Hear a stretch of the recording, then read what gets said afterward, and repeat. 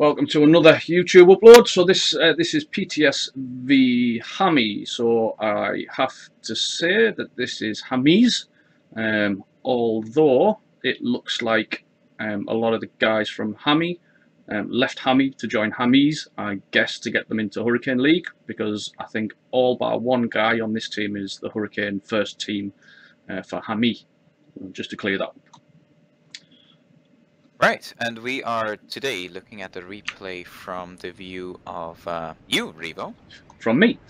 Yes, and we have a double Des Moines, double Hindenburg, Sal and Monty set up on our side, and the HAMI's guys went within no DD tactics. And Data Demon on the enemy team is playing the Minotaur. He used to be in PTS, and then due to some lengthy circumstances, we had to part ways with him.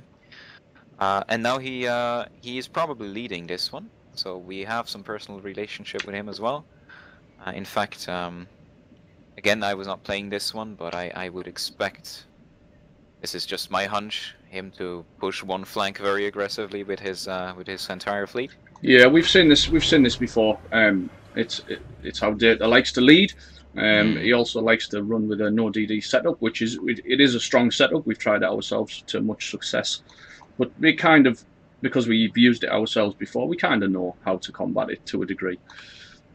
Right, Revo. Since I was not playing this this game, maybe you should introduce the general idea that you guys had for this one. Yeah, so obviously keeping a very close eye on RPF and understanding the tactics and what you can do and what you can't do with that type of setup, it was fairly clear that it was probably going to be a massive A push. RPF kind of gives that away. There is zero RPF from me. I'm looking in my own view at the moment, and I'm not seeing any RPF pointing down towards B at this moment in time.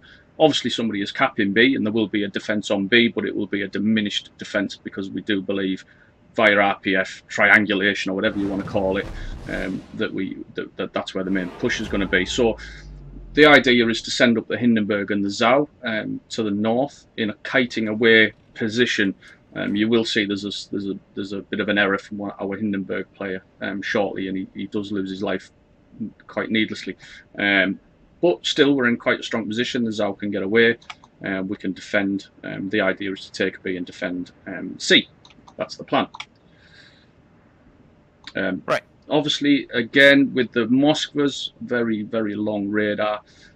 So it's very important for me to keep my distance. I can spot this guy from the moon almost, it seems. So there's absolutely no need to get the Yuyan close. Okay, so it does look to me so far that the ZOW and the Hindenburg on the A line, indeed, you were talking about this just briefly. I don't like their positioning so far north. They could have been fine on the AB6 position and then kiting away that way. We're going to see how that works out. But yeah, impressive push. Right, so you've spotted this A push fairly soon.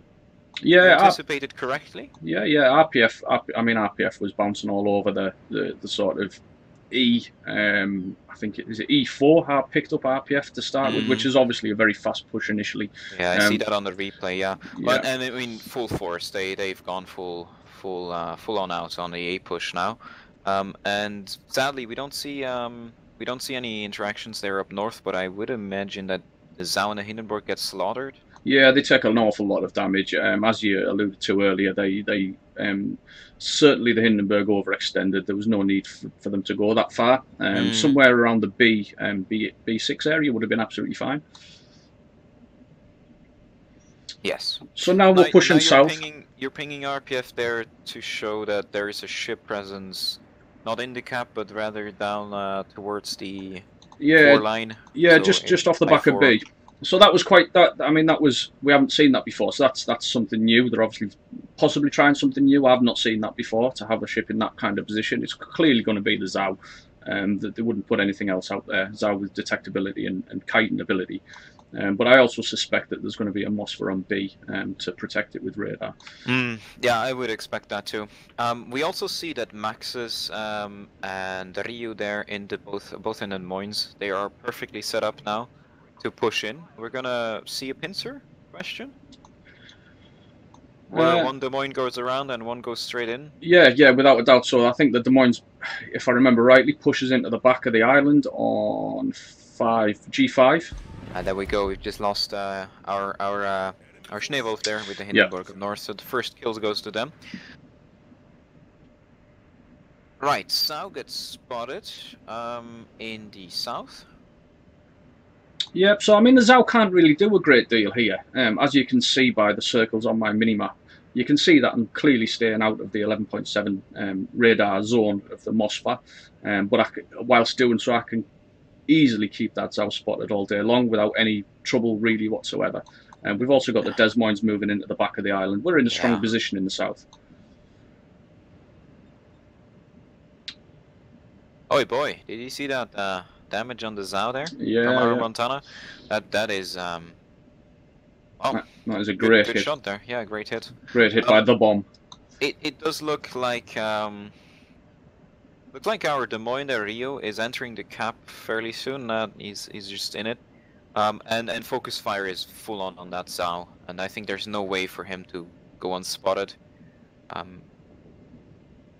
We do spot the Moskva. Yeah. So, yes, we spot the Moskva on B. So you can see I've brought up the top prediction lines there. I'm obviously not going to drop because I think as soon as he is spotted, and I was also cautious that Ryu was pushing round to delete the Moskva, because Moskva broadside is easily deleted. Rio misplayed there. He takes a lot of damage from Moskva, I believe. But he does return that favor. That looks like Juicy Citadels. And DPM from... Oh, wow. Yes, DPM from that Des Moines is not to be underestimated. Yeah. Moskva took way too much damage. And, wow. Yeah, actually, Rio takes him down. That is a good result there. Yeah. So it is even now on points. I would expect Rio to try to get unspotted. Angles in towards the Zau and just stay still. So in the north, there's no, at this moment in time, we don't see any major push along the C or B line to try and take our C cap.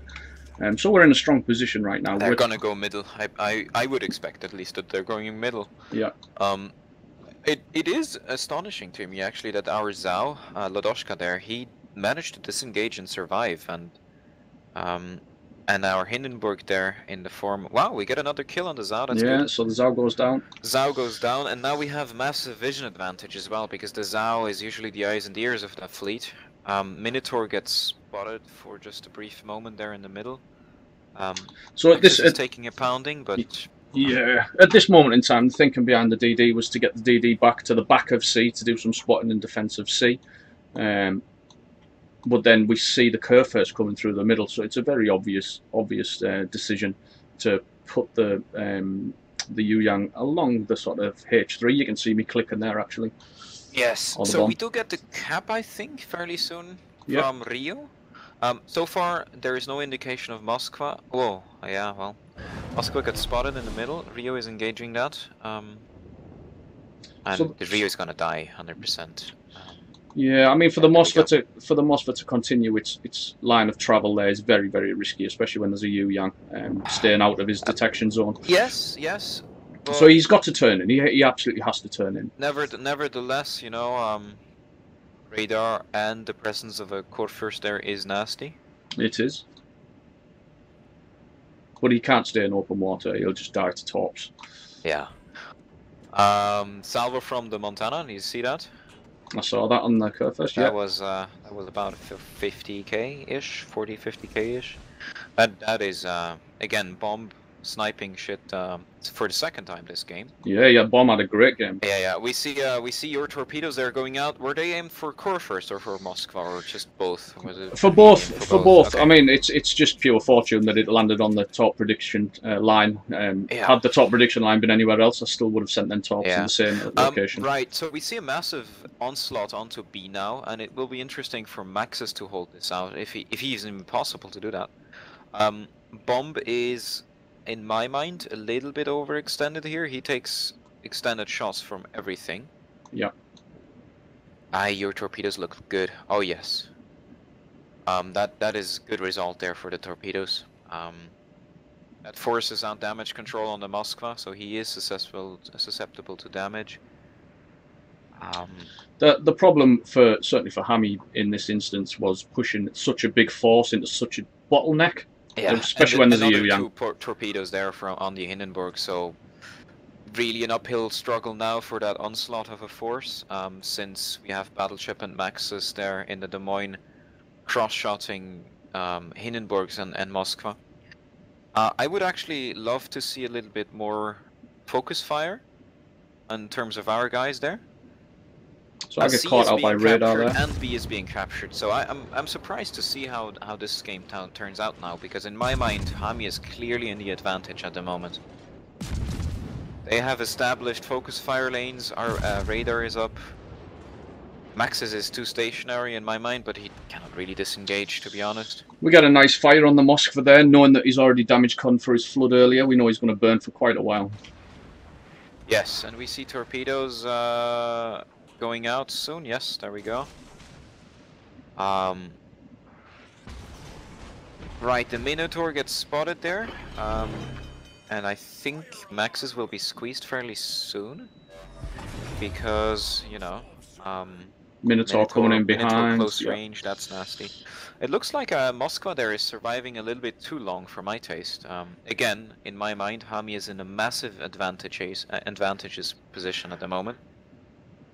We do see the kill on the snipe, our Zao sniped the Moskva there. That's a good kill. Yeah, Lodoka had a good game.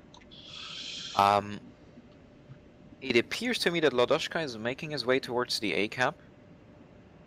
Yeah, so the pressure. There's a frontal oh, Max's in a yes. Max's is going down. I can promise you that. Yeah, now. yeah, Max's goes down. We send Lodoka to A to cap A to put pressure on A, with the understanding that we're not going to grab B,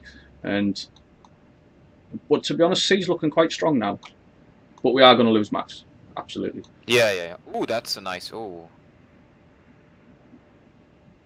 Again, I think that was a snipe from Bomb in the battleship there. Yeah, I mean, Bomb had a great game. Yeah. But Max, we do lose Max's to tops. Yeah, but you know, Hindenburg charging you and good players, that's never gonna happen. It's gonna be interesting to see what the Minotaur does now, because he cannot really fight a Zao and the Hindenburg alone. Maybe he gets lucky, but still nasty. He does get spotted for a brief moment, that Minotaur. I think he's running radar. Is that correct? He is running, yeah, radar. And now it's a 2-on-1 fight against this Grosso Kurfürst from Bomb and yourself. You're torpedoing, obviously, and just keeping the vision up. And Bomb is trying his utmost best to kill that Kurfürst. Were you ever debating about a ram? Because then it would be a 1-on-3 situation, which is hard to come back from. No, I don't think we needed to. To be fair, I thought we had it in control in the south with Torps going in and Bomb being on fire as he was with his shots. Again, the volley from Bomb there on that angle surprises me actually. Yeah, so there's absolutely no need at this point to start considering a ram. We've got Torps on the guy as well. Like torpedoes on him as well. Two floods, so there is damage control. However, you know, the Grosso Kurfürst is known for being a super good tank. So it's interesting to see what happens. He's turning into me as well, I guess, to try and get a spot on me with his plane. Yeah, that does make sense. I mean, yeah, it's still interesting. So Minotaur there in the middle is trying to chase the Zao, but our Zao is firmly established in the cap, and as we can see, can we see him? Yeah, we can. Lodoka is still almost full health. So I don't see us losing this other than misplaying or RNG or whatever. Bomb is taking quite a bit of damage right now. Oh yeah, Bomb is very low. I think that was a well-timed heal there. That was close, right? Maybe a little bit luck on our side as well, do you think? Yeah, possibly. I do remember Bomb slightly misplayed at that particular moment in time, which allowed him to take damage. Yeah, but then again, you see Minotaur there in the middle cannot really do anything. With 900 points now, approaching the death of that Kurfürst. He's got a fire on him as well, and your torpedoes will come off reload. Yeah, there's no way. So this is GG now. Interesting. I don't even shoot torps if I No, remember but rightly. that is a good trade there. That is a good trade, and I don't see the data there in his Minotaur ending this. Nope. Um, So then we start heading back to B. I think just to secure it. You never know, in case you might get a lucky you hit never on know. Yeah, Lodoka. Odaka could. Yeah, I mean, dot detonation isn't the thing. We're running dot detonation flags, obviously, but still, you don't want to go on a one-on-one fight with A Minotaur this close. well-skilled Minotaur up close. No, 960-ish points. And again, you know, good alpha hits there on the Minotaur. I mean, We see the GG. yeah, that was GG. I mean, they played it well. It's a very difficult setup to combat. Obviously, it's very I would say strong. they played it really well. I think Data there pushed the fleet very effectively back towards the caps.